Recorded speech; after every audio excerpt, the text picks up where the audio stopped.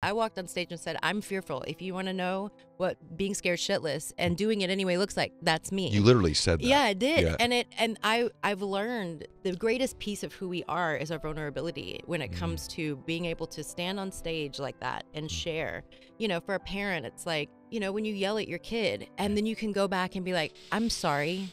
I was angry at that moment in time. When you can go back and be vulnerable with your kid, it's the vulnerability is what is the genius. It's the open-heartedness that happens there. It's when you can bring all of you to the moment and be present with what is instead of trying to like put on this mask, you know, to face the world.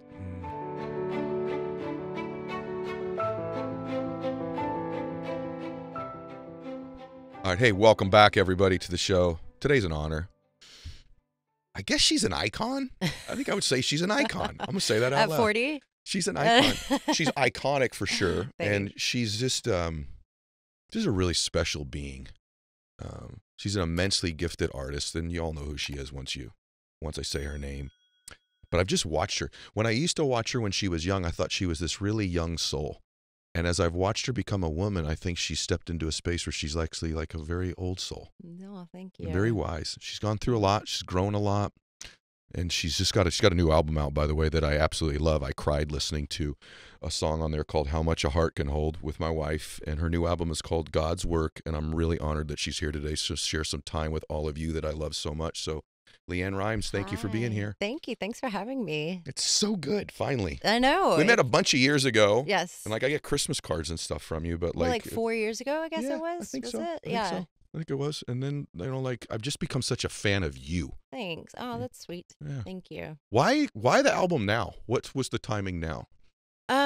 You know, it really just kind of came through me. I'm one of those people. I love creation. I love creativity, and I'm constantly creating, and I'm constantly drawing from life and our life experiences, and the whole album was truly informed by what we all went through together, I think, as a collective over the past 3 years and still are going through. I think it was timely, and out of every conversation I have, or like it can be anything in life. It can be a billboard I see, like something will pop out at me and I'll write down all these different titles on my phone. And then I'll take all of those titles and I'll put them on a whiteboard.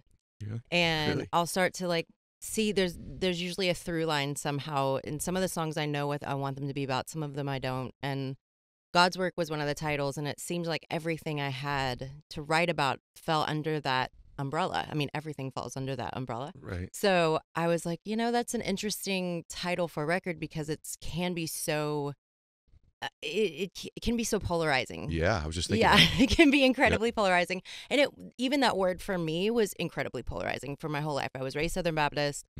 I ran as far away from it as possible. And it was really a reclamation of that word for myself. And I felt like I wanted to, throughout the record, you know, I really kind of look at the duality of life, the human and the holy of things, and how that all plays into our worlds. And I wanted to give people the permission to reclaim that word for themselves. And so I feel like that's kind of what the album does. It's like it doesn't want to run away from our humanness. It includes all of it. And I want people to understand that, you know, our humanity can't be left out of our experience. It can't be left out of creation. And so it's a deep record. And it just kind of fell through me. It came through me and I was like, okay, I'm surrendering to this process. I love that. I had it's so funny you say that because I was preparing. I'm like, do I want to go there right off the top with her? Like this I'll whole go there God right off the topic? top. No, but to your point, like I actually think there's a consciousness shift in all different types of faiths regarding that. Had a pastor on my show named Erwin McManus. Do you know who Erwin is? I know him, yeah. He's amazing. Yeah, I thought that you would think that, and I thought that you might know him. And he talks often about, in his version of his Christian faith, is the genius of Jesus, and that there's a genius in all of us. And so he very much connects our humanity to God in our experience here. It's not absent of it. And so exactly. I was thinking about him, and I was thinking about you when that happened. So let's just go there for a minute. Yeah. What does that word mean to you now? When I say God to you, what does that mean to you? It does mean creation. I think you can insert the word love. I think it is the essence of who we truly are when you remove all of the mental constructs and the societal programming, the parental programming.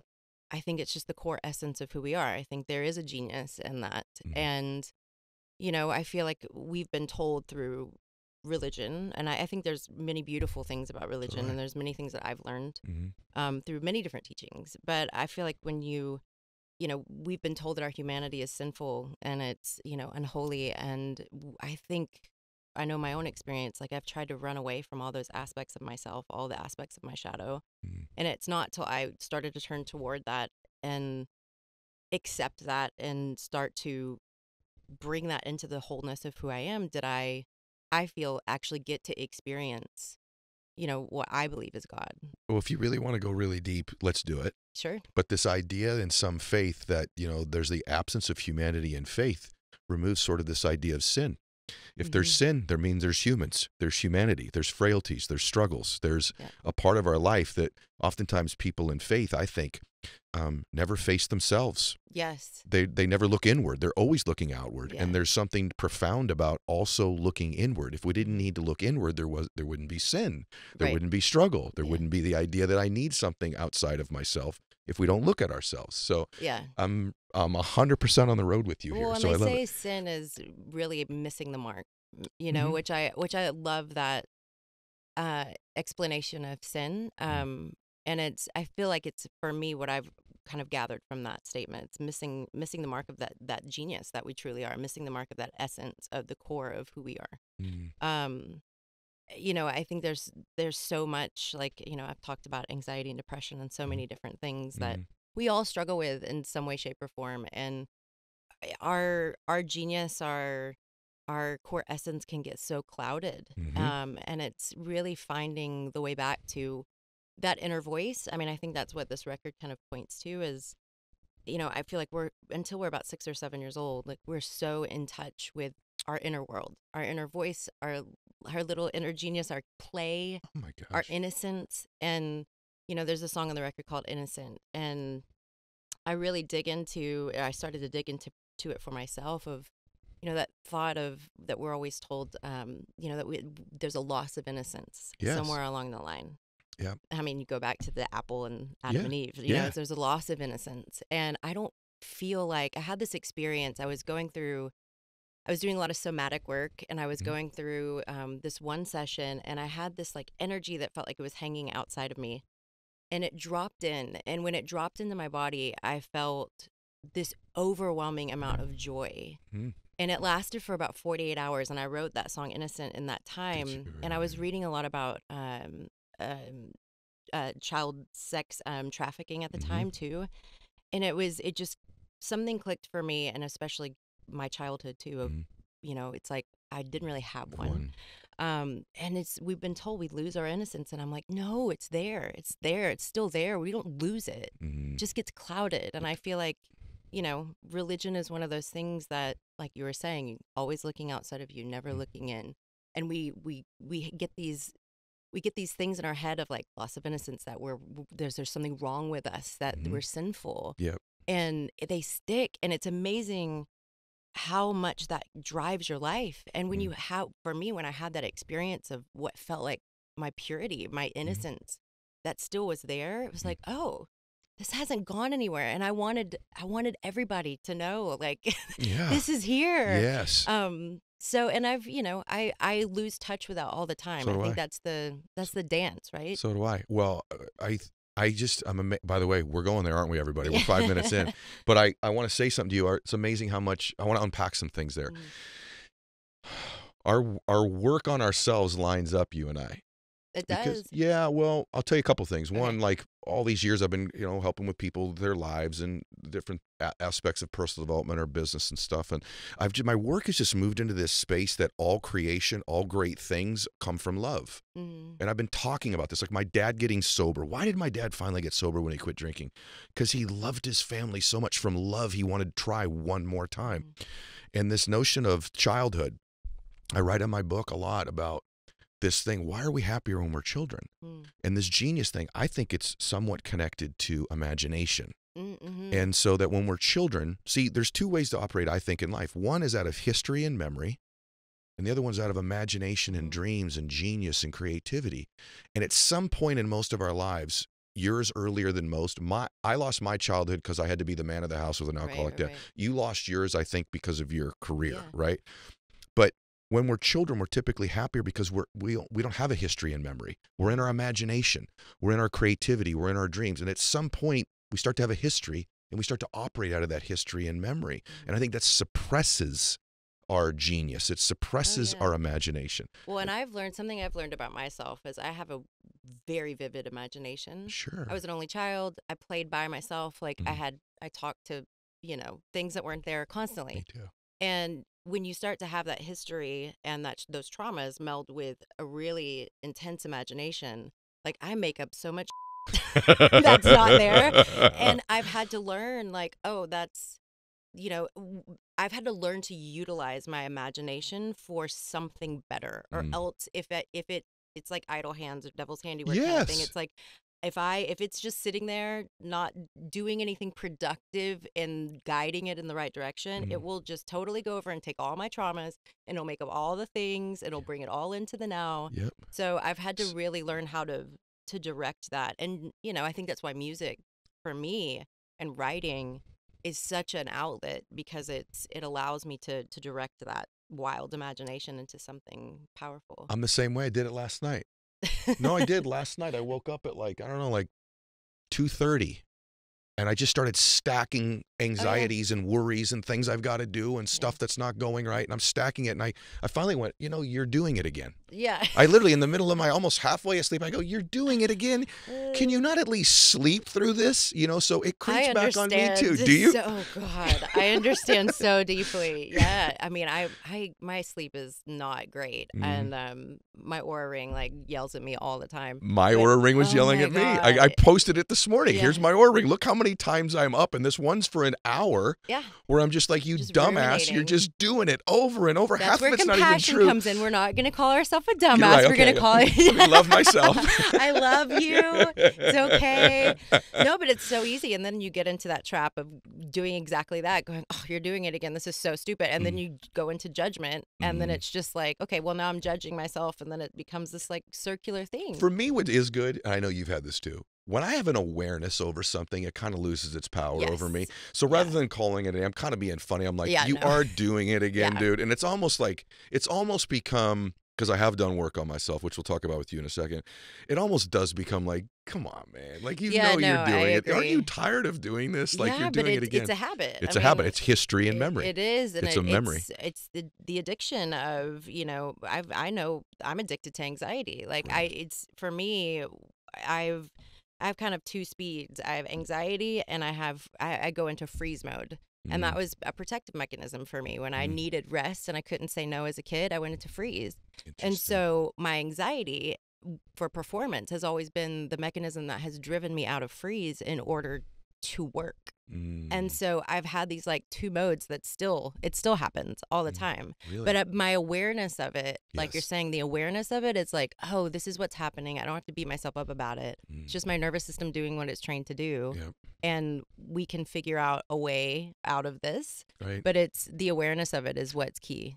Our addiction to anxiety we share. I wonder if we'd be really good for each other when we point it out, or if we would just constantly pour it on them. Let's go do it. You think you're worried. I'm really worried. We just, Exactly. I wonder if we would be good for one another, because I do it too. I think we become addicted to the familiar, even if it doesn't serve us, right? We love the familiar. And I used to brag that, man, I am great under stress.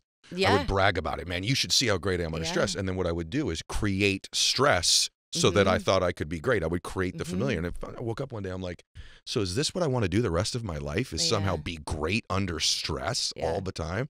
So I don't want to do that. So let me ask you a question. When I hear you sing, I don't mean to float your boat, but I don't know if you ever heard this before, but you're really good at it. Thanks. I was thinking about trying it, maybe as a job. But talking about God, I was like, why do I sometimes cry when I hear her sing? Oh, yeah. And I think it's maybe there's the presence of God there. Yeah. Do you believe that? Yeah. How much of what you have is given to you through a gift, and how much of it is that you've worked at it? I think it's, I think I came in with it. I mean, my dad has tapes of me singing at 18 months old, full on, could carry a tune, hear pitch. There's something, I did come in this world with it. Mm. And then I definitely have worked at it, and I've worked at it more in the last couple of years. I've been on the road my whole life, and with COVID, like I didn't sing really for 2 years. I made the record, but that was like here and there. And I was constantly like in quote unquote practice, Yeah. And so I've actually worked at retraining my muscle to build it back up so I can go work again on a consistent basis. So this is the first time in my life that I've really had to ever work at it. But yeah, it's the vocal cords are these tiny muscles, and it's like anything else in the body. Like they can hold inflammation, they can get tired. Like, it's kind of crazy that the thing there is in my body, and I have to remember like everything else I do in my life affects that thing. I would challenge everybody that they're going to go get your album, right? Go make sure that you go get God's work. And if you can get through that whole album without crying or getting emotional, there's something wrong with you. Yeah, you need to go see a therapist. You literally immediately need to go see a therapist because it's moving. Yeah, it's meant to be. I mean, that's the thing. I feel like part of my gift is, as I've gotten older, what I've realized is to help people feel. And I know it's part of my gift to myself too. Music was always an outlet to be able to express the things that were scary to express. Yeah. And so I feel like that's when I make an album, that's part of what I'm doing too, is helping people express things. And, on this record, we go into grief and rage and, and loneliness and love and hope. And like, we run the gamut. And, I feel like there is something that kind of opens up when I sing and I connect to something else. You must. Yeah, I do. I think when I'm experiencing great art, even like a great speech, if I hear someone give a speech, but particularly like with your work, I find myself almost leaving the music from sometimes and like reflecting on my own life. Like I leave what you're actually saying for a few minutes, but the way you're saying it, the energy that comes from it, what I'm feeling causes me to think about things that seem not correlated but are. Yeah. And I can only explain that that's a spiritual experience. Yeah. When that happens. Yeah. I just want you to know you do that for me. Thank you. So we said that if you don't cry when you listen to the album, you should probably go to therapy. And I want to talk to you about that. Because I talk openly about like different struggles I've had with, mental health or anxiety or worry. And I think it takes courage for anybody to do that. I think it takes extra courage when you're a public person like I am. And then I think it takes extra courage when you're a public person like you are. So I have to imagine, was it like was there a catalyst where you went, because you actually went somewhere for a while and said, I'm just going to unplug. Yeah. Right. So I heard you say something like you felt like you were permanently plugged in all the time. Oh, I still do sometimes. Do you? Yeah, I do. I feel like I have this electrical current that runs through my body, which is maybe partly, I mean, if you want to look at the spiritual aspect of it, maybe it's partly like my connection with all that is that's coming through me. But I do feel like also with my nervous system and the way that I was on, I say it's been on stun since I was a child. Yeah. I mean, just growing up in the household I grew up in, there was a lot of arguing, and when you're constantly in that hypervigilant mode, and then taking that already hypervigilant child and putting her into a world where all eyes are on her 24/7. My hypervigilance has been intense, but it's it's interesting. I at 30, I just decided I needed to go get help. I was having horrible anxiety, insomnia, like depression, and I'd never been alone. There's always been someone with me. And when I went into this treatment center, like when the doors locked, like I remember going, oh my God, like I'm alone for the first time. Really? Yeah. And it was... Did they take your phone from you too? I don't remember if they did, maybe for a moment, maybe for the first few days. And what no one knows, actually, during this time, I was going through like all these dental surgeries. And while I was in there, I had 5 root canals. Oh my God. 5 at one time. Come on.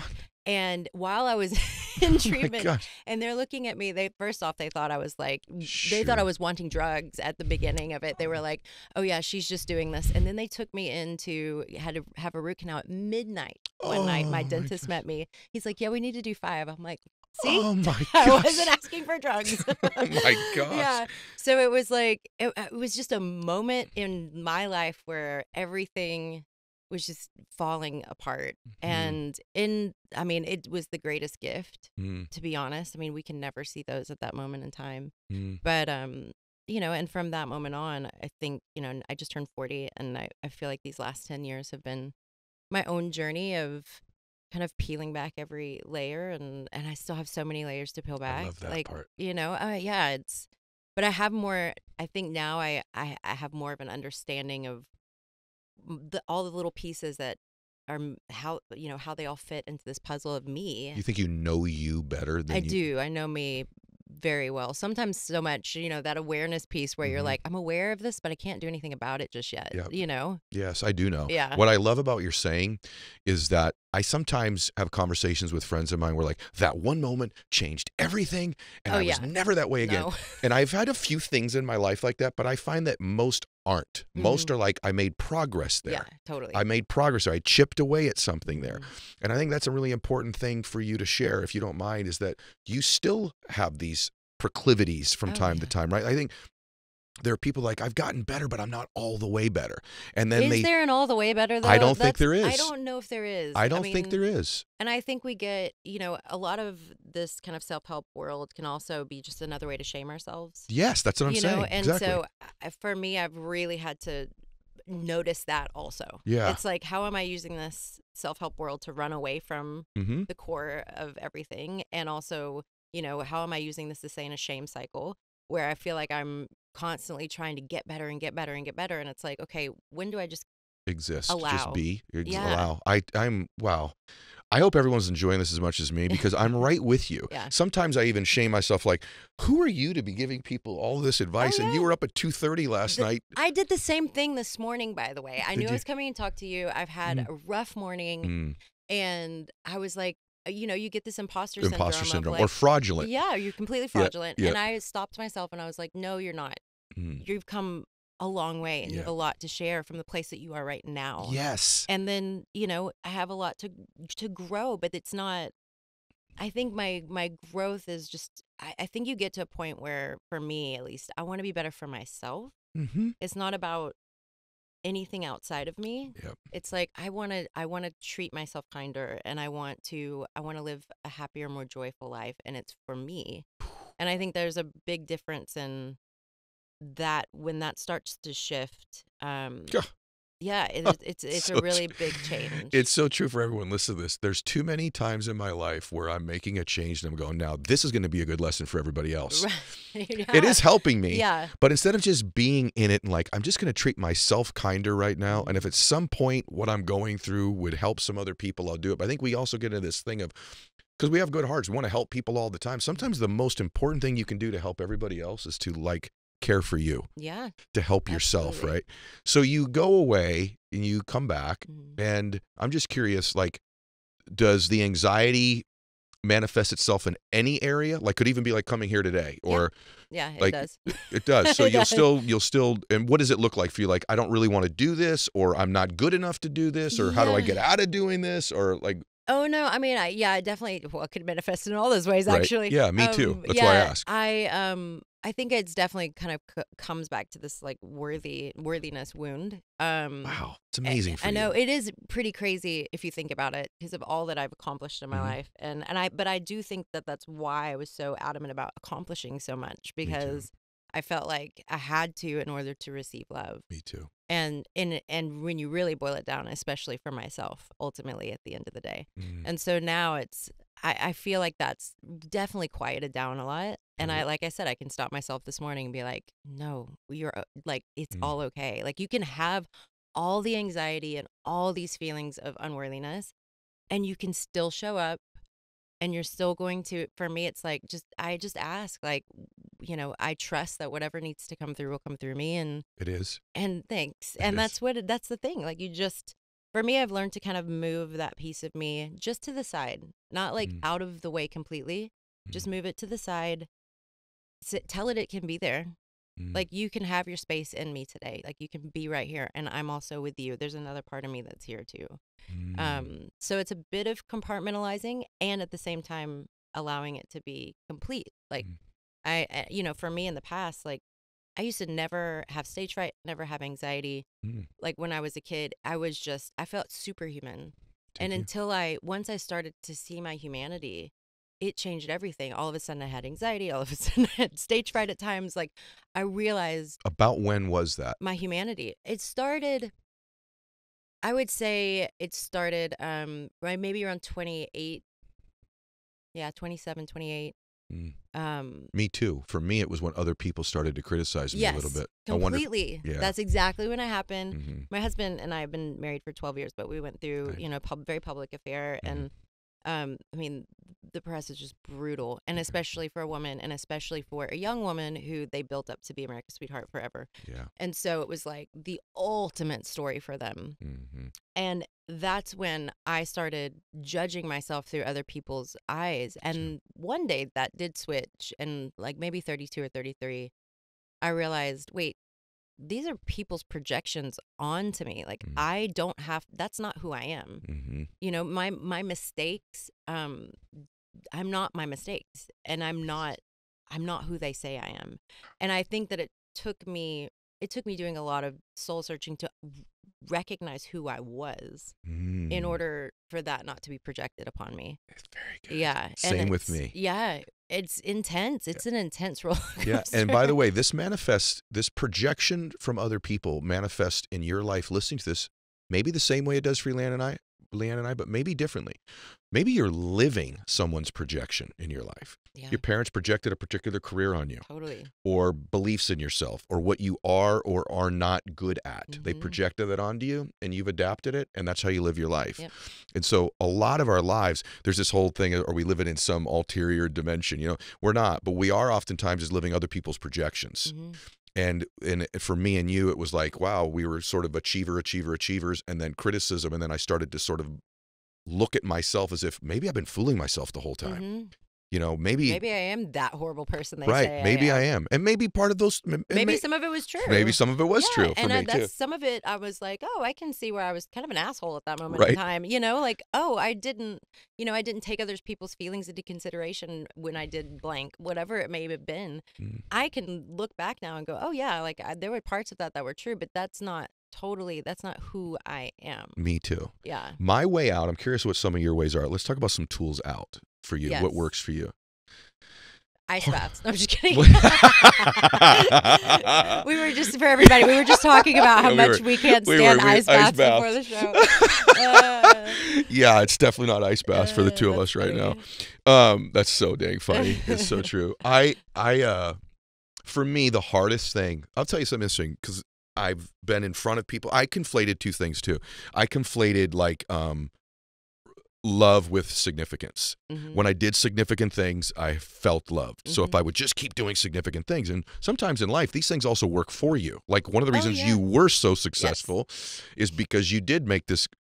And then oftentimes in life, if something works for you a little bit, it's really scary to give it up entirely, because you're like, that's part of my recipe. If I don't have anxiety or worry, maybe I won't practice as good, or I won't be on my A game. And so there's a nuance to life. That's the hard part about podcasting or writing a book. It's like there's a nuance to something. But for me, the hardest thing that is now the most beautiful thing is what you just said earlier, me being alone with me. I realized, like, maybe it's different for a woman, but maybe it's not. But like for me, like I never even just stopped and really just like looked at me in a mirror. Like just not, I'd look at like, is my hair messed up or something? But I mean, just like, I love this man. I had never done that. Like, I love this man. This is a good man. I never would stop. I was just doing life. And then this idea of like getting alone with myself and being quiet and like just being with my breathing, and these were so difficult for me.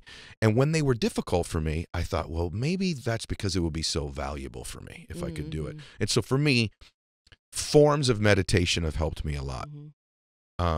Sometimes like actually writing for me can be a form of meditation. So what's worked for you? Like if you were to share with someone who says, I got anxiety, I got worry, I got fear, I got anger, what has actually worked most of the time? Yeah, I mean, I think that piece of creativity is super important. I mean, we're all creative beings. Like that is our nature.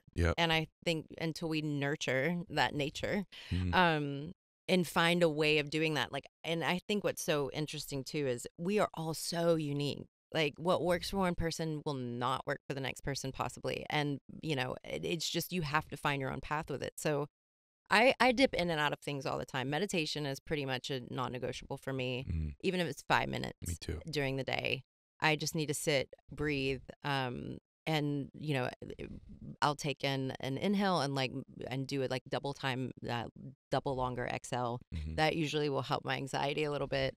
But yeah, I mean, I've really gotten into recently working a lot with my physical body, like balancing my hormones. Like I kind of went from at the beginning meditation and breathing to now like running the gamut of pretty much everything you can think of. Me too. But physical, mental, spiritual, like emotional, it's all important. You can't leave one out. You really can't. Writing, I think, has been such a big thing for me also, creating. And it's interesting that you just said, because something clicked for me, is you said that, we get projected upon like the things we're good at, things we're not good at. I think leaning into the things I've been told I wasn't good at, like I don't like to dance. Like it really, I do not like to move my body. And I think that also has to do with old religious programming too. But I had this whole thing around, someone told me one time that I was a better singer than I was a dancer, and I stopped dancing. And which, by the way, like I might have been a fine dancer, but if you're going to tell me I'm a better singer, I mean, Yeah. I was exceptionally good at singing. So Right. I couldn't dance that well too. But yeah, I felt like I just stopped doing it. And so for me, finding what those places are that feel really uncomfortable, and even if it's for me putting one song on and like moving my body freely and when I do that, I'll bawl. Like I'll bawl and I'll have so much joy at the same time. And then I'll stop. I'm like, okay, if that's kind of my threshold of how I lean into those things. But I feel like it's finding those places for people that are scary and walking into them. And you don't have to just, run and jump off the cliff. Like just dipping a toe into things to expand who we believe ourselves to be. Yeah. Like it opens our lives up in every other aspect, not just that one little space, but in every other aspect of our life starts to change. You're so right. That's where I want to go too. You're like doing the interview for me. But like I tied up my identity into everything outside of me. All of my life. So like if I made money or I got a muscle or whatever it was my identity was always tied to the external. Man, it worked for me for a long time. Yeah, it does. It works. It works. But it like when I got wealthy or whatever, like it never was quite what I thought it would be when I would get there. And I think it was because I had tied it to the external instead of like I just love this work. I love doing this work. So you had to have had your identity completely tied up in being famous or being a singer. And have you unpacked that at all? Like someone listening to this, your identity could be that, and stay with me, your identity could be that you're a mother. Yeah. Well, someday, by the way, you'll be an empty nester. And then what? Right. So it could be anything out there. But you must have had a lot of that. It's still tied up and to a certain extent around my voice. I went through this few days the other day where I was thinking like, what could I live without? And when I really what could I live without? Yeah, like could I live without my voice? And that was one big one where I was like, I don't want to, but if I had to, I guess I would have to. And I just looked up at the sky. I was like, don't do that to me. Please. So, this is not an invitation. Let's not prove it. To test that theory. Right. But there was like my wedding, it was interesting things like my wedding ring, like is really important to me. And yeah, it's random little things that I was like. It's a powerful question. Yeah, it was. And it was like, okay, well, maybe that's because of how important, like, relationships, I was told how important relationships were at a certain age, like, how are these things, why are the few things that I wouldn't really want to let go of, why are they so important? So I went through that for a moment, and my voice is definitely one of those weird things when you're born into this world with something like that. And, as you get older, like, things shift and change, and I know that I'm not going to be doing this my whole life. I mean, who knows? But I mean, I at some point, I feel like I want a different experience. That's been a new thing for me too, is that whole term different experience. Especially when shifting things. It's like, oh, I want a different experience. What's a different experience look like? So it's been something I've been playing with. And I know for me, like, I will want a different experience one day than being on the road. Yeah. So, and I don't know. I mean, I've had moments like, look, COVID, gave us an opportunity to kind of untangle from all of those things that we were attached to. And I did for a moment, and I was okay with it. I was okay with it. I think, look, I just released an album. I haven't ever, I don't even look at charts anymore. Like, I don't know what it did. I really don't. And maybe it's part of that self-preservation. And also part of it, though, is not the reason I do it anymore. Right. Like, the reason I do it is to connect with people and help them shift or help them question.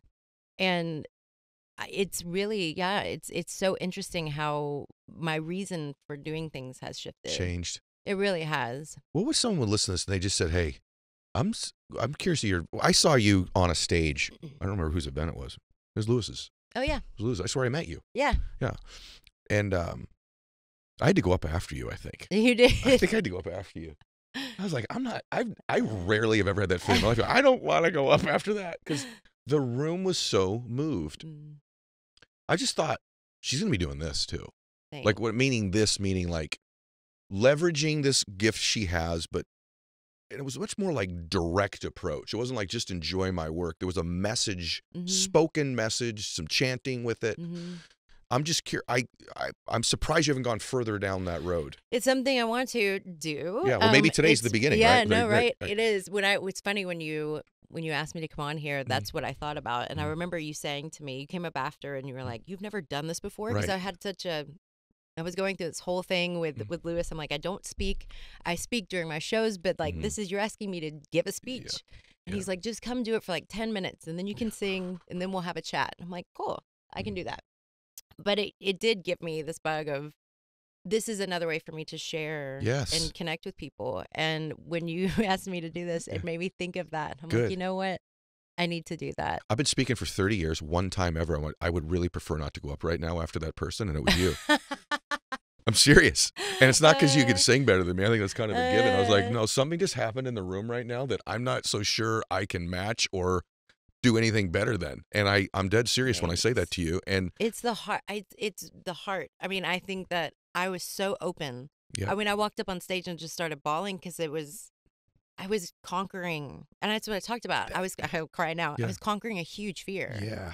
And I know that that's also the reason why I haven't done more of it. But the reason, as I'm crying, the reason I know I need to. Which is rather remarkable that you, of all people, were uncomfortable getting up in front of a group. But the lesson in it, the reason I bring it up is the lesson. I made a post Saturday about this, like, start a new hobby. Right. You said a new experience. That's the pathway to bliss, everybody. That's the pathway, is to do something new that you feel ill-prepared for, that's a bit scary, but maybe you have some potential proclivity for it. Like, I shouldn't decide that right now I'm going to start doing 360 windmill dunks. It's just not a lot of dudes that are my build that are doing that right now. So it's got to be something that you have some proclivity for, but create a new experience. Like, even if you're great at something, to your point, like, you're the best at what you do, but do you want that to be the entire experience of your life? Yeah. Right? Like, that's the juice of life. And so what I was so proud of you, not even knowing you that day, and then to watch you just go, wow. But I remember thinking, this is probably something she's going to do a lot of. And then really you haven't very much since that time. No, I haven't since then. Well, but also COVID happened along those lines that's too. True. So, but it is something that I just had this huge meeting the other day with my team, and I'm like, that is on the docket of things. Good. To walk into. You just got introduced to a couple million more people who want you to do it, so it's really good. I did a chant record during the middle of COVID because I felt like people needed it, which was something new for me. I've never kind of branched out and did that, and then I think that kind of, that informed this new record. And I'm also working on a chant too at the moment, so I'm wanting to create this whole like sound experience for people. You guys, when she does this, it's unreal. It's unreal. She did it that day. It's unreal. It's unreal. You said sometimes you're slipping a little bit, like you go, I didn't have a good morning today or whatever. I heard you say this a while ago. I'm going to bring up something you said that might help you today and help Thanks. everybody I would else. love that. And it's something that I do. So, like, you said something about all you've accomplished in your life. It's like looking back and going, man, I've accomplished some things. Everybody listening to this has overcome so many things in their life they don't give themselves credit for. Yeah. But one of the things that's helped me, like I wrote my book, the last book I wrote is really a lot about my childhood and my dad and drinking. My dad got sober, and it's a great story, but there's a lot of power for me, even when I'm having bad days as a grown 51-year-old man. Usually, everyone, I want you to hear this. Now we're going deep, but this is for LeAnn too. Usually the 51-year-old man is not having the experience that's so bad. It's me as a little boy who, like the 51-year-old dude, is like living it out again. Even if he hasn't had, like, I'll go 3 months, I'm doing great. I haven't had a lot of anxiety, haven't had a lot of worry. I've had some. And then, like, bam, it comes back again. Or bam, imposter syndrome. Or bam, I'm insecure. Or one of my new things the last 5 or 8 years has been like, is it worth it? Like, I do this thing with me, is it worth it? You know, just this weird game you play with yourself. And for me, one of the pathways out is I go back to this sounds corny. I know this for some of my dudes listening to this, but I go back to me, the little boy, and I have a little conversation. I don't have the conversation with just the 51-year-old me who's going through it. I go back to the little boy. I just give him a hug and say, hey, man, everything's going to be okay. You're going to have a great life. You're going to be amazing. You're loved. You're special. You're powerful. You're giving. And somehow there's a lot of power that happens to me when I go back to him. Number one, I kind of heal that little dude, but it also automatically sort of gives me a perspective that I'm no longer that little boy. I'm 51. I've had a pretty good life in between. You said something. You said, I got to learn, or I'm learning how to love myself as a little girl. Like, have you done that? And does that help you when you do it? You did it this morning. I did. I just put my hand on my heart because I know it's activated. Like you're saying, I know when this is happening. This is not LeAnn, the 40-year-old woman. Yeah. And I just put my hand on my heart. I'm like, it's okay. Like, it's okay. And sometimes just that moment of breaking the pattern, the mind pattern of ruminating or whatever it may be, just a moment of compassion is so helpful. And I think that's when I was saying, you know, there's this like piece of me that I've kind of learned how to move aside, that when that little girl is super activated, it's like that's the piece that I'm not getting rid of her. I'm not like pushing her down. I'm just saying you can step over here and I've got this. Yeah. And we'll come back to you. We'll come back and you're always there. Like, you know, there's not, I think for so long there was such a disassociative piece for me of having to, like I said, come out of that freeze state and work. And so I had to disassociate. And so I'm now not disassociating, but bringing all of me into the room. And that means bringing my anxiety and my fear and all of those things right along with me. Really, really good, LeAnn. That's really, really good. This is why I do the show. I only do one a week, and I do it because I think, like, someone's life's going to change. And today, like, lots of lives are changing because we're just human. With the symptoms of how we live out parts of these wounds we have is different, but the disease is the same for all of us. The disease is very similar. I'm curious. I've always wanted to ask somebody who's extraordinary. So, I mean, I know what it's like. I think like I don't know what my gift is. I think it's probably when I'm on stage speaking, I can feel there's just something there. Could you share with me and everyone, what does it feel like when you're in your genius? Like, what is going on in you? Do you know when you're singing and it's a crowd and you're just in that? I want to take you there for a minute. Yeah. You're in this, like you're doing potentially one of the things certainly you were born to do, right? You're in your calling. You're in one of your purposes. I say one of because you are more than that, but let's be real. There's a spiritual energy, a God experience happening. What's happening in you? Because like it might be for an auto mechanic. It's like when they're really fixing that engine, right? They're in their calling, they're in their thing. So it can be our geniuses are different, but we all have a genius. Do you know? Can you consciously go there for a minute? I don't know if you ever thought about it. What's happening in you? Which, you know, what's really interesting is I can be in that and still be completely judgmental of myself as you're doing it. Come on now. What do you mean? I can totally be in doing whatever I'm doing and still have like all the fear and the anxiety and judgment. Okay. And then and no one would know. Like there's no real, which is what's so trippy. Like there's no difference in me there's a difference in me inside, but there's no difference to Yeah. other people out there. Wow. I just can, it's like a switch that you flip, and it's like whatever, nothing that's working through me is nothing I'm doing humanly is going to get in the way of it. But there are times when I can just move over, like I said, that's kind of move over this piece of me that wants to judge and do all the things. I can move it over to the side and really connect with that and allow it to envelop me. And when that happens, I feel like it's just it's like, it's a drug. Yeah. It's a high. If, it's the one place where, I can go and get lost. Like if I can get past all the stuff going on in my head, I get lost and found all at the same time. Yeah. It's That's beautiful. yeah, it is. And I think that's what's been so challenging for me, to have had that experience from such a young age. Yeah. Life outside of that Doesn't has produce felt that. really boring. Mm-hmm. And it's been Mm-hmm. and it's so anxiety inducing, because all I really want to do, it's like I said, it's a drug. All I really want to do is get back to that connection Mm-hmm. with that thing that works through me. I would imagine the thing that's most resembling it is love you have for Eddie. Yeah. Yeah. I think any kind of Love. Yeah. Yeah. I mean, that's what I feel like that's what it is. Yeah, I do too.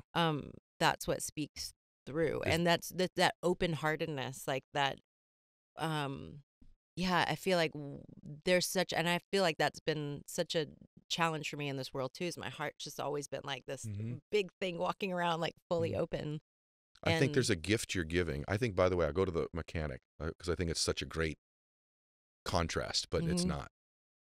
You're doing it like you're giving your gift to humanity when you're doing it, whatever that is. If you're great at gardening, giving your gift to humanity. Mothering, anybody who mothers, like, I mean, mothering, right? It's fathering. Yeah, right? all the things. Right. It's something, as I say, simple. It doesn't have to be, you don't have to be on stage for this to be happening. Correct. You just have to be present. I think for me, full presence. I think for me, it's presence, and that's when, if I can. You're so good at this. You should be doing this.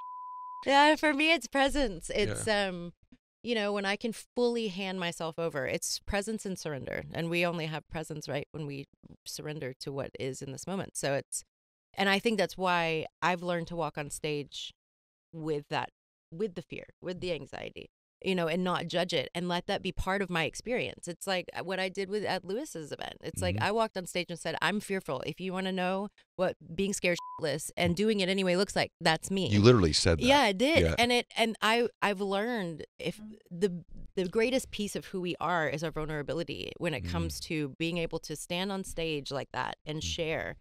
For a parent, it's like, when you yell at your kid and then you can go back and be like, I'm sorry. I was angry at that moment in time. When you can go back and be vulnerable with your kid, it's the vulnerability is what is the genius. It's the open-heartedness that happens there. It's when you can bring all of you to the moment and be present with what is, instead of trying to like put on this mask, to face the world.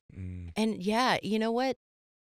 It's interesting because sometimes it hurts more. Like sometimes that is even more painful to be on stage in that. But it also, what can come back at you? Yes. And what can come through you?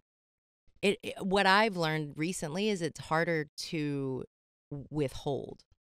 It's harder. It's more painful to withhold love than the vulnerability, the pain of the vulnerability of giving it all. Oh wow. Because ultimately, I had a show the other night where the crowd was really quiet, and of course I take that and I'm like, I'm horrible, I'm not doing a great job, and all of a sudden I was like, no, I'm gonna perform for me.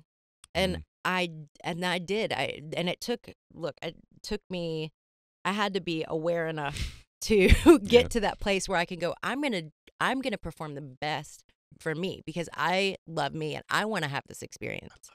And so it wasn't about anybody else in that moment. And now what I've learned, it's like, okay, how can I create the experience I want for myself? And I invite people in. Yes. Because it's not about trying to get their love. It's about trying to be all of me for me. That's your thing right there. That's your moment of That's change. it. Yes. For me, so there you took me to it finally. No, you found it. No, the full presence thing, I need to process that actually when we're done. because you're 100% right. And when I'm in whatever my geniuses are, especially like when I'm speaking or with my children, time changes too. Like I'm fully present. I lose track of time. I'm fully vulnerable. I'm fully open. When I speak, that happens on stage. A funny thing that you say. Someone called me last week. They're like, "Did you speak at so-and-so event?" Because I spoke the day after you. And they're like, "The crowd was terrible." And I had that same thing. I'm up there. I'm like, "What am I? I think I'm doing what I do, you know." And it's just they're so quiet, and I couldn't see the crowd. And I went into that. Oh gosh, I better ramp. What am I doing? Like, I'm. You wouldn't know. Just like you said when you're singing, I'm having this horrific conversation with myself as I'm just blowing and going. And then so I really had this really kind of stressful experience up there, and I'm doubling down. And then at the end, they put the lights on. Everyone's crying. It wasn't that they weren't with me. They were being emotional with what I had said. So sometimes our own insecurities can come in and interrupt our presence. Yeah, absolutely. When you said there's a high, is there a low after? I relate. Yeah. Is there a low after? There's a real low after. What's it like? When? Soon? Like you're in the car on the drive back? Yeah. It happens probably within 45 minutes of coming off stage. I feel like I would get hit by a truck. And it lasts for, until I go back on stage. I mean, if we're doing 3 shows in a row, like I can kind of keep it, a bit of the high going because I'm still having to keep myself, kind of in that mode of go mode. But then when I come home, it's like I at least have to have a day where I'm like decompressing, and I can go into like a bit of a depressed state because and then it's a dopamine hit. And I've been having dopamine hits my whole life. And I'll look for them. Like I'll definitely I find myself looking for dopamine hits all the time. Me too. And I recognize it, once again, awareness. But it's just the way my body has been built, and I've had to really learn how to work with that because I started that. My system got produced, like turned into that so young. So young. Yeah, I knew you were going to say that, and I knew you were going to say decompress, and I knew that it was soon. Because for me, like when I speak, it's in the car on the way to leave. I already feel it, and I think it's just the vibrational frequencies change, the energies change so much, the dopamine's leaving my body. But a functioning person, I think, has the ability to. We both know it's a chemical issue in our brains, but there should be other things when I leave there that would produce it. Like being able to call my wife ought to produce that same thing if I'd be just as present with her as I was with these 17,000 people I was just speaking in front of, or whatever it is, right? So, and here's what it's come down to for me. So I'm going to go to I'm leading to a place. Yeah. Maybe my favorite conversation we've had on the show, by the way. That's no disrespect to anybody else, but maybe my favorite. Because everyone just got to listen to me and LeAnn talk about our stuff, which hopefully helps you. It's therapy. Which helps you.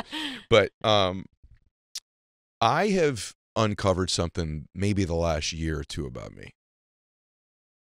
I'm good at loving people, man. I love people. I think one of the reasons I'm pretty good in front of a group or the show or with friends is I love people. And I think they feel it and I think people feel it from you too. I am still not good at getting love from other people. Oh, yeah, I understand that. And I have people that really love me, but it's almost like I don't know how to explain it. Like I really almost never sit there and go, I'm loved. Like I can't believe I'm saying this on the show right now. I can't, because I have fans and friends and children and family and spouse but I just don't allow it in. It doesn't mean I don't appreciate it. Actually, I can appreciate that they love me and not feel it, if that makes any sense. And I would like to figure that out. I think that's the thing. If you figure that out, let me know, because I'm working on it too. Like I really have to focus on, people will give me a compliment and I will sit there and really work to take it in. Me too. Because it's so challenging. It's like it doesn't penetrate. That's it. Yeah. It doesn't penetrate. Yeah. And I'm with you. I have people around me who love me so very much. And it's so interesting because I think with me when I talking with you, when I'm on stage with people, I want people to feel less alone, because I know that's been one of my core pieces is like, I've felt so lonely in this world. And I want people to feel less alone. And so that's why I share so openly. Like, we're so similar in so many ways. And and someone in our position can share about these things, it Mm-hmm. really does. Like, it gives people hope and it makes them feel less lonely. And so I think that's, for me, the loving piece is like, it's almost like, I think my nurturance comes out in that way with other people, and I'm starting to learn how to do it for myself. And then the next part is letting the love of others in, because I know it's there. It's so obvious. It's the thing, Mm-hmm. and it's the thing. And for me, it's like even talking about it with you and several other people that are listening helps me, because it's like it becomes more apparent to me that I am.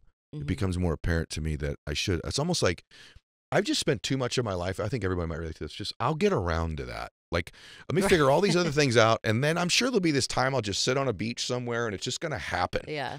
But that's not really how it. The reason therapy works so well is, like, I think you're hearing yourself talk more than anything, oftentimes. Totally. And so that's why writing is so great too. It's like you're really working it out for yourself. What would you say to someone who says, I kind of share this with you? I'll make you work at this right now. Someone says, I would like to feel a little bit more loved myself. Mm-hmm. So don't advise you, because you probably wouldn't do it for you. What would you say to them? And I'm seeing you're looking up, which means you're really thinking. Yes, I am really thinking. So what would your answer be? That they want to feel more loved. Yeah, to allow that to happen.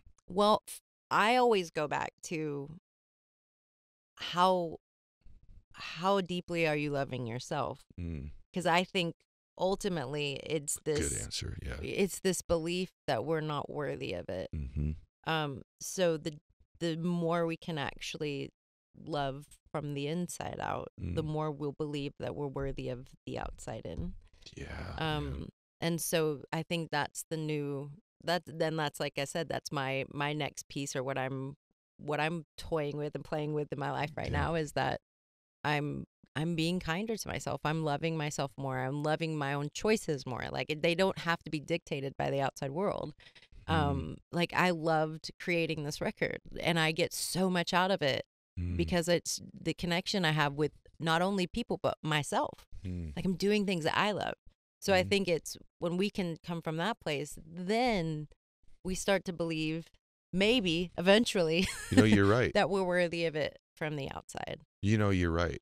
The reason that I struggle with it, and we only have a few more minutes, you guys, like, this is one of these things just flew by, but I don't do this to other people. I do it to me. I really stack my mistakes against myself. I mean, even like stuff people don't know that's a mistake. Do you ruminate on your mistakes? Yeah, those are fun. yeah. Like, but I actually think having friends who share this with you makes it easier. It does. Because I'm like, okay, I'm not completely alone on this. No. You said about feeling alone. Like, I'm not alone in this. And I just stack my mistakes. Like, hey man, like I don't do that with my other friends, but like with me, it's like, you did this, you didn't do that very well. You didn't right. And then the stuff that I do very well is like, well, of course you do. You're good at that. I don't know. Does anyone relate to what I'm saying right now? I'm like, well, of course you're already good at that. That doesn't count. Exactly. It doesn't count. Yeah, it doesn't count. Exactly. I could go on stage and do an amazing show, and it doesn't count. You're already good at that. Well, yeah, just that's what I do. Like, isn't that crazy? Yeah. It's really a form of crazy. But if I beat my husband at tennis, then that one like really counts. So.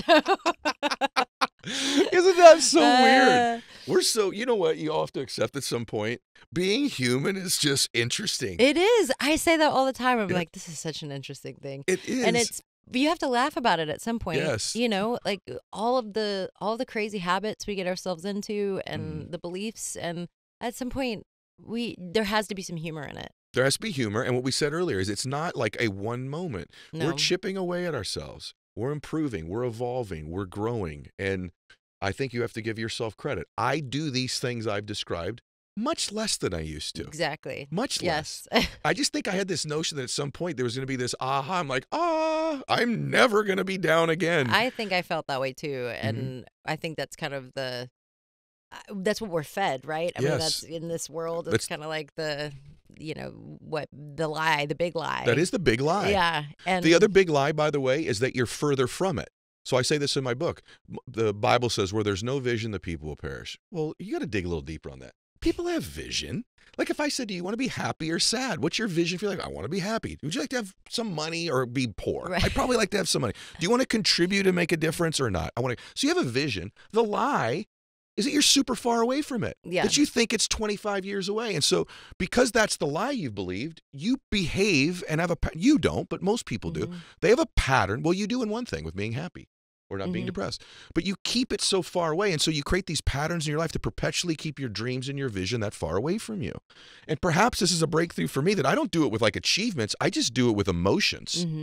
I think I do with emotions. I think I'm just hearing myself say this right now, but like I haven't done it with money or success or a show, or I've done it with like the emotion of bliss. I'm like, it's just far away. Yeah. And so I keep it there. I get you. And you know what I've been doing recently, and we always hear about gratitude lists. Yes. And I always think for myself, like, that's the simplest, dumbest thing to do. Yeah. And I did it a long time ago, and I remember it really helping. Yeah. And so I started it about a week ago. Okay. And now I go through my whole day and I'm starting to notice, like, oh, I'm really grateful for a conversation. I'm really grateful for this ice water. Yeah. Like it'll start to add up. Yep. And it's really helping me. So simple. Good for me though. Yeah. But you're saying that those, the bliss that you're keeping so far away from you, it's like, oh no, there's little moments of joy all the time. Yeah. Even amidst the, the anxiety and everything that I have going on. And that's what I loved. I was never going to get out of this morning at all. I was going to come in here because I was like, you know what? I'm going to enjoy this conversation and I'm going to walk out of there feeling different. It's like going to the gym sometimes. It's like, once I get there, it's like, oh, this feels really good. Yeah. So, I think for me, it's. But you helped several million people today. And let me tell you something. You. Listen to me on this. You're not good at this. You are this. You should be doing more of this. Just trust me. I do it. I know when I see it. Like I know. Really, I'm really kind of decent at it too. And I know when I see somebody that is.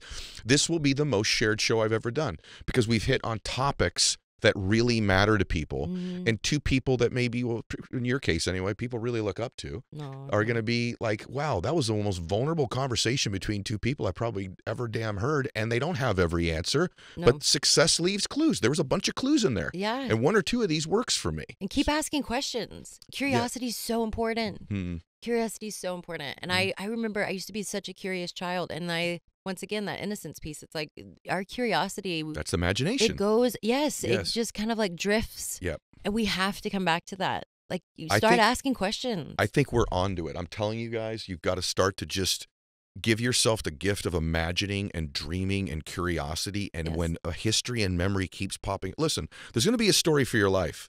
If you keep telling the same story over and over again, you're going to keep repeating the same chapters. If you just start to imagine, are curious about the next chapters, you try some different things. You walk on stage at an event, you go, I'm terrified, but I'm going to do this. Yes. I'm going to try this new hobby. I'm going to start I'm going to get good at CrossFit. I'm going to do whatever it is. I'm going to start writing. I'm going to journal. You're going to find gifts within you that were always there. You don't have to chase them. They're there, but they'll be revealed to you when you go into these spaces that LeAnn's described today.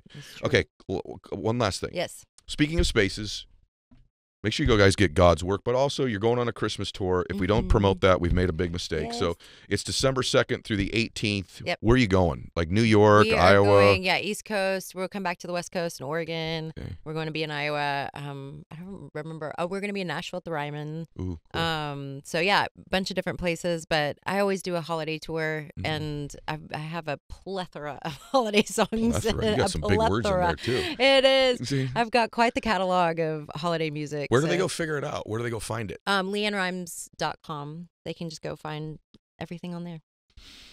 Check it out. I love you. I think you're awesome. Thank you. I so enjoyed this. This was a blast. Me too. I knew it would be. And I feel so much better now. Good. I do too. Well, a lot of people do. One last question. Someone runs into LeAnn Rimes at Starbucks. You never know, guys. That could happen. It's possible. Hypothetically. And they say, hey, I have a dream. Just like you had, and I would like to make my dream come true. I want to sing. I want to paint. I want to start a business. I want a family. I want to be a millionaire. I want to start a shelter for homeless people, whatever it might be. I just would wonder what your advice would be. If you could give me one little piece of advice from someone who's, it's funny, listening to the two of us talk today, you think neither one of us ever made any of our dreams come true. We've made lots of them come true. It's something you've been incredible at doing. What advice would you give to that person who would ask that question to you? Oh my gosh. Yeah. For me, like when I think about all that I've created, it's you're right. The vision is there. It's this desire, whatever is such a deep desire that you are motivated every day to get up and do that thing. And start asking, start getting curious. Ask. For me, it's like when I think of how I create with energy, create with the universe. And so it's like, just start asking, show me. And for me, then that's when life starts getting really interesting, because you'll start to meet people, or things will start falling into your lap. And that's when you have to you have to go down the path. Like, yes. It will open up to you. Now you have to walk through the door. Yeah. And I think that's where us believing we're worthy, us taking our vulnerabilities and our humanity and doing it anyway. Yeah. That's where all that has to come into play. Because it's interesting how many opportunities we'll miss when we think I'm not worthy of that, or I can't show up, just as I am today. Yeah. So I think when you just start asking the questions, the things will show up in your life. It's proven in your brain, everybody. I talk about it in the book. It's your matrix. It's the RES. That's why when she said earlier that she finds things she's grateful for, now those things they were always in your awareness. Yes. They were in your visual field, your auditory field, your sensory field. When you ask and when you're intentional about something, it heightens your sensory acuity. Your vision, your auditory, and your kinesthetic begins to touch, feel, hear, see things that were always there that you were oblivious to because they weren't part of your matrix and your intention before. She is 1,000,000% right about it. Like, what a freaking killer conversation today. It was so good. Me. Was it not unreal? Yay. So good. Share this with everybody. Fastest growing show on the planet. Number 1. Why? Awesome. Because it's awesome. That's why. It's awesome. So, hey, guys, share it with anybody that you love and you care about. And, man, I'm grateful for this experience. Thank you. Me too. Thanks for having me. I'm glad you came in anyway today. Yes. It's really good. All right, everybody. God bless you. Max out.